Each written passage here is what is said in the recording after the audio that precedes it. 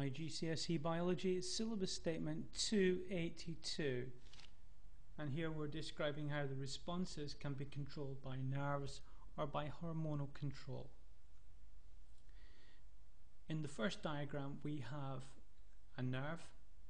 This example here is a motor nerve, and in fact this part of the nerve here shown in orange, this part would be embedded in the spine, and at this end this would be connected to the effector, most likely a muscle.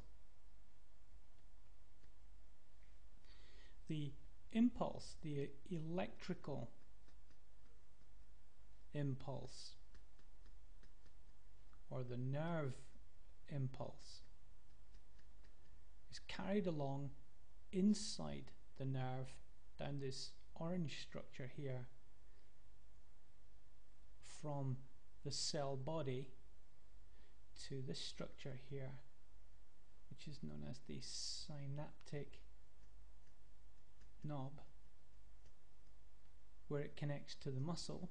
So the impulse travels down the structure here, and these can be up to 1 meter long. This is a single cell, which is shown in orange here, and the long structure here is known as the axon.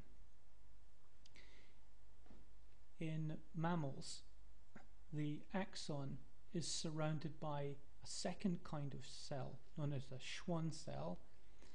These contain a great deal of fat, and they form what is called a myelin sheath, and the effect of this is to increase the speed of nerve conduction. So this is one way of linking our coordinator or receptor to an effector. The second way, shown here theoretically, is known as the endocrine system, and this involves what is known as an endocrine gland, and this produces a chemical known as a hormone.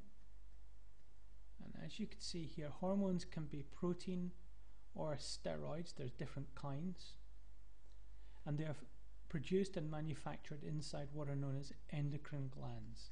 So an example of this would be the adrenal glands. The hormone is secreted into the blood. This is part of the definition, that the hormone travels through the blood. So we would be secreting adrenaline from the adrenal glands into the blood.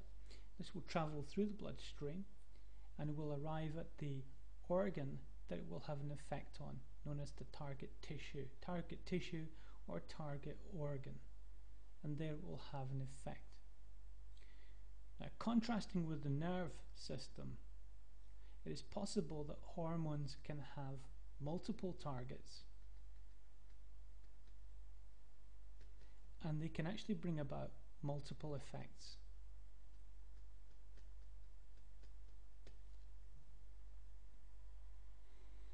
To finish off this syllabus statement, what we now need to do is to draw a comparison between communication based on nerves and communication based on hormones. As an example, the nerve impulses here are fast, whereas hormones are relatively slow. Students should now complete this table for as many factors as they can form.